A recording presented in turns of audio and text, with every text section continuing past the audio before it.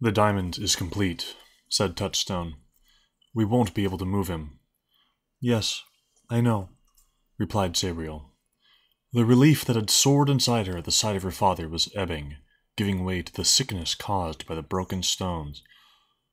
I think I'll have to go into death from here, and fetch his spirit back. What? What? Exclaimed Touchstone, then quieter as the echoes rang. Here? If we cast our own diamond of protection, Sabriel continued, thinking aloud, a large one around both of us and Father's diamond, that will keep most danger at bay. Most danger, Touchstone said grimly, looking around, trying to peer past the tight confines of their candle's little globe of light. It will also trap us here, even if we can cast it so close to the broken stones. I know that I wouldn't do it alone at this point. We should be able to combine our strengths. Then, if you and Mogget keep watch while I'm in death, we should manage. What do you think, Mogget? Asked Touchstone, turning his head so his cheek brushed against the little animal on his shoulder. I have my own troubles, grumbled Mogget, and I think this is probably a trap. But since we are here, and the Aborson Emeritus, shall we say, does seem to be alive, I suppose there's nothing else to be done. I don't like it, whispered Touchstone. Just standing this close to the broken stones took most of his strength. For Sabriel to enter death seemed madness, tempting fate. Who knew what might be lurking in death, close by the easy portal made by the broken stones? For that matter, who knew what was lurking in or around the reservoir? Sabriel didn't answer. She moved closer to her father's diamond of protection, studying the cardinal marks under the water. Touchstone followed reluctantly, forcing his legs to move in short steps, minimizing the splash and ripple of his wake. Sabriel snuffed out her candle, thrust it through her belt, then held out her open palm. Put your sword away and give me your hand, she said, in a tone that did not invite conversation or argument. Touchstone hesitated. His left hand held only a candle, and he didn't want both his swords scabbarded. Then he complied. Her hand was cold, colder than the water. Instinctively he gripped a little tighter to give her some of his warmth. Mogget, keep watch, Sabriel instructed. She closed her eyes and began to visualize the East Mark, the first of the 4 cardinal wards. Touchstone took a quick look around, then closed his eyes too, drawn in by the force of Sabriel's conjuration. Touchstone took a quick look around, then closed his eyes too, drawn in by the force of Sabriel's conjuration. Pain shot through his hand and arm as he added his will to Sabriel's. The mark seemed blurry in his head, and impossible to focus. The pins and needles that had already plagued his feet spread up above his knees, shooting them through with rheumatic pains. But he blocked off the pain, narrowing his consciousness to just one thing, the creation of a diamond of protection. Finally, the East Mark flowed down Sabriel's blade and took root in the reservoir floor. Without opening their eyes, the duo shuffled around to face the south and the next mark. This was harder still, and both of them were sweating and shaking when it finally began its glowing existence. Sabriel's hand was hot and feverish now, and Touchstone's flesh ricocheted violently between sweating heat and shivering cold. A terrible wave of nausea hit him, and he would have been sick, but Sabriel gripped his hand like a falcon at prey and lent him strength. He gagged, dry-retched once, then recovered. The West Mark was simply a trial of endurance. Sabriel lost concentration for a moment, so Touchstone had to hold the mark alone for a few seconds, the effort making him feel drunk in the most unpleasant way, the world spinning inside his head, totally out of control. Then Sabriel forced herself back, and the West Mark flowered under the water. Desperation gave them the North Mark. They struggled with it for what seemed like hours, but it was only seconds, till it almost squirmed from them uncast. But at that moment, Sabriel spent all the force of her desire to free her father, and Touchstone pushed with the weight of 200 years of guilt and sorrow. The North Mark rolled brightly down the sword and grew to brilliance, brilliance dulled by the water. Lines of charter fire ran from it to the East Mark, from East Mark to South Mark, to West Mark and back again. The diamond was complete. Immediately, they felt a lessening of the terrible presence of the broken stones. The high-pitched pain in Sabriel's head dimmed. Normal feeling returned to Touchstone's legs and feet. Mogget stirred and stretched, the first significant movement he'd made since taking a position around Touchstone's neck. A good casting, Sabriel said quietly, looking at the marks through eyes half-lidded in weariness. Better than the last one I cast. I don't know how we did it, muttered Touchstone, staring down at the lines of charter fire. He suddenly became aware that he was still holding Sabriel's hand, and slumping like an aged wood collector under a heavy burden. He straightened up suddenly, dropping her hand as if it were the fanged end of a snake. She looked at him, rather startled, and he found himself staring at the reflection of his candle flame in her dark eyes. Almost for the first time, he really looked at her. He saw the weariness there, and the incipient lines of care, and the way her mouth looked a little sad around the edges. Her nose was still swollen, and there were yellowing bruises on her cheekbones.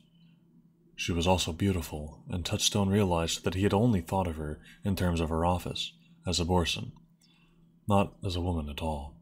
"I'd better be going," said Sabriel, suddenly embarrassed by Touchstone's stare. Her left hand went to the bell bandolier, fingers feeling for the straps that held Saraneth. "Let me help," said Touchstone. He stood close, fumbling with the stiff leather, hands weakened by the effort spent on the diamond of protection. His head bowed over the bells. Sabriel looked down on his hair and was strangely tempted to kiss the exact center, a tiny part marking the epicenter where his tight brown curls radiated outward. But she didn't.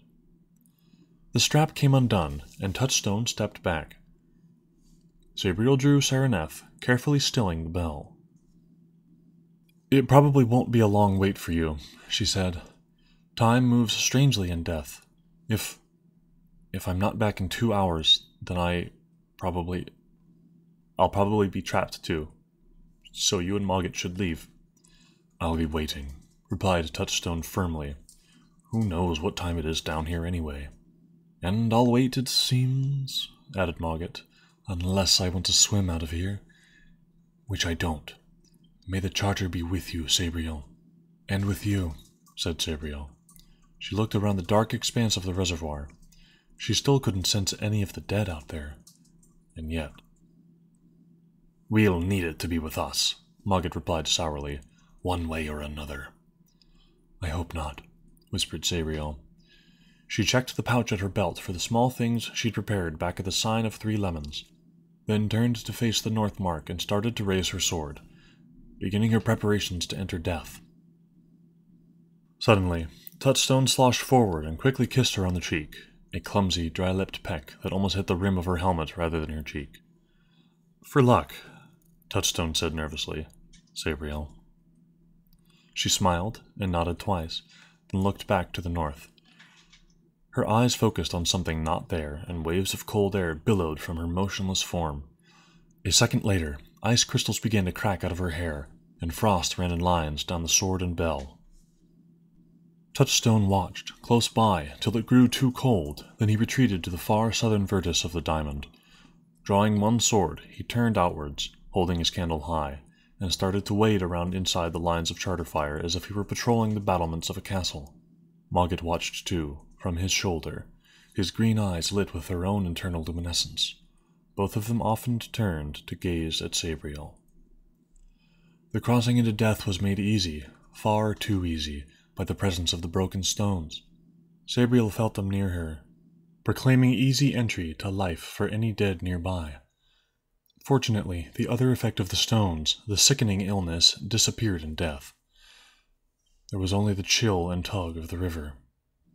Sabriel started forward immediately, carefully scanning the gray expanse before her. Things moved at the edge of her vision. She heard movement in the cold waters. But nothing came towards her. Nothing attacked, save the constant twining and gripping of the current. She came to the first gate, halting just beyond the wall of mist that stretched out as far as she could see to either side. The river roared beyond that mist, turbulent rapids going through to the second precinct, and on to the second gate. Remembering pages from the Book of the Dead, Sabriel spoke words of power. Free magic that shook her mouth as she spoke, jarring her teeth, burning her tongue with raw power. The veil of mist parted, revealing a series of waterfalls that appeared to drop into an unending blackness. Sabriel spoke some more words, and gestured to the right and left with her sword. A path appeared, parting the waterfall like a finger drawn through butter. Sabriel stepped out onto it and walked down, the waters crashing harmlessly on either side. Behind her, the mist closed up, and as her rearmost heel lifted to make her next step, the path disappeared. The second precinct was more dangerous than the first. There were deep holes, as well as the ever-present current. The light was worse, too. Not the total darkness promised at the end of the waterfalls, but there was a different quality in its grayness, a blurring effect that made it difficult to see further than you could touch. Sabriel continued carefully, using her sword to probe the ground ahead. There was an easy way through, she knew, a course mapped and plotted by many necromancers and not a few of Orson's. But she didn't trust her memory to tread confidently ahead at speed. Always, her senses quested for her father's spirit. He was somewhere in death. She was positive of that.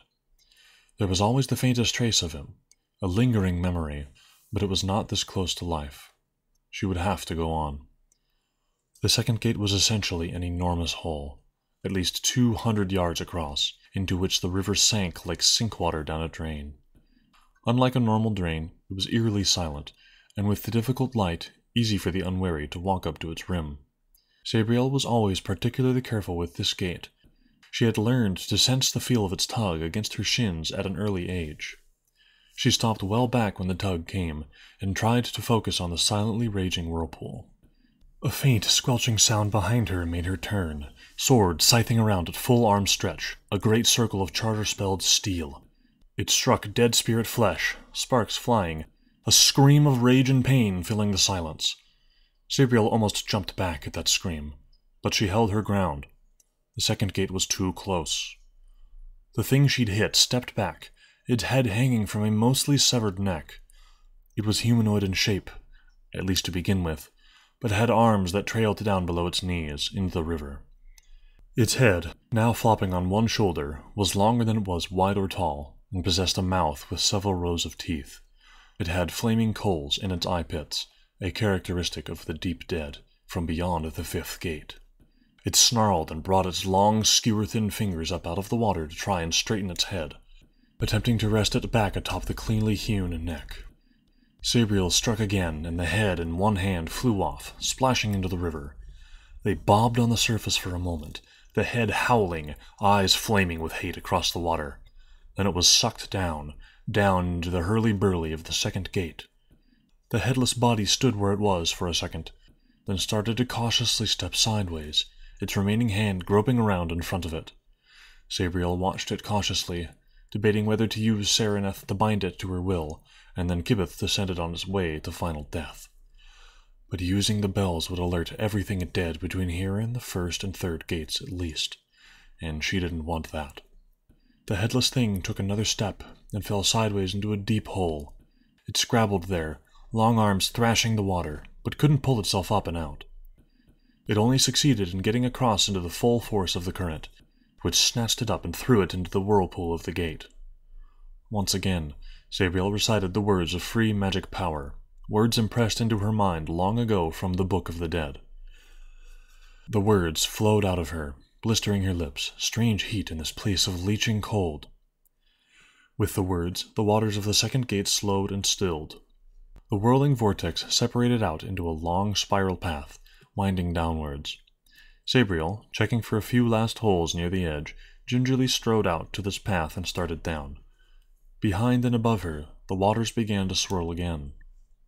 The spiral path looked long, but to Sabriel it seemed only a matter of minutes before she was passing through the very base of the whirlpool, and out into the third precinct. This was a tricksome place. The water was shallow here, only ankle-deep, and somewhat warmer. The light was better too, still gray, but you could see farther out. Even the ubiquitous current was no more than a bit of a tickle around the feet. But the third precinct had waves. For the first time, Sabriel broke into a run, sprinting as fast as she could towards the third gate, just visible in the distance. It was like the first gate, a waterfall concealed in a wall of mist. Behind her, Sabriel heard the thunderous crashing that announced the wave, which had been held back by the same spell that gave her passage through the whirlpool. With the wave came shrill cries, shrieks, and screams. There were clearly many dead around, but Sabriel didn't spare them a thought. Nothing and no one could withstand the waves of the third precinct. You simply ran as fast as possible, hoping to reach the next gate, whichever way you were going. The thunder and crashing grew louder, and one by one the various screams and shouts were submerged in a great sound. Sabriel didn't look, but only ran faster. Looking over her shoulder would lose a fraction of a second, and that might be enough for the wave to reach her, pick her up, and hurl her through the third gate, stunned flotsam for the current beyond. Touchstone stared out past the southern Virtus, listening. He had heard something, he was sure. Something besides the constant dripping. Something louder, something slow, attempting to be surreptitious. He knew Mogget had heard it too, from the sudden tensing of cat paws on his shoulder. "Can you see anything?" he whispered, peering out into the darkness. The clouds were still blocking the light from the sun shafts, though he thought the intervals of sunlight were growing longer. But in any case, they were too far away from the edge to benefit from a sudden return of sun. "Yes," whispered Mogget. "The dead. Many of them, filing out of the main southern stair. They're lining up each side of the door along the reservoir walls." Touchstone looked at Sabriel, now covered in frost, like a wintering statue. He felt like shaking her shoulder, screaming for help. "What kind of dead are they?" he asked. He didn't know much about the dead, except that shadow hands were the worst of the normal variety, and mordicants, like the one that had followed Sabriel, were the worst of them all, except for what Roger had become. Caragor, the dead adept. "Hands," muttered Mogget. "All hands, and pretty putrescent ones, too. They're falling apart just walking." Touchstone stared again, trying by sheer force of will to see, but there was nothing, save darkness. He could hear them, though, waiting, squelching through the still water, too still for his liking. Suddenly he wondered if the reservoir had a drain hole and a plug. Then he dismissed it as a foolish notion. Any such plug or drain cover would have long since rusted shut. "What are they doing?" he whispered anxiously, fingering his sword, tilting the blade this way and that. His left hand seemed to hold the candle steady, but the little flame flickered, clear evidence of the tiny shakes that ran down his arm. "Just lining up along the walls, in ranks," Mogget whispered back. "Strange. Almost like an honor guard." "Charter preserve us," Touchstone croaked, with a weight in his throat of absolute dread and terrible foreboding. "Roger. Caragor. He must be here. And he's coming."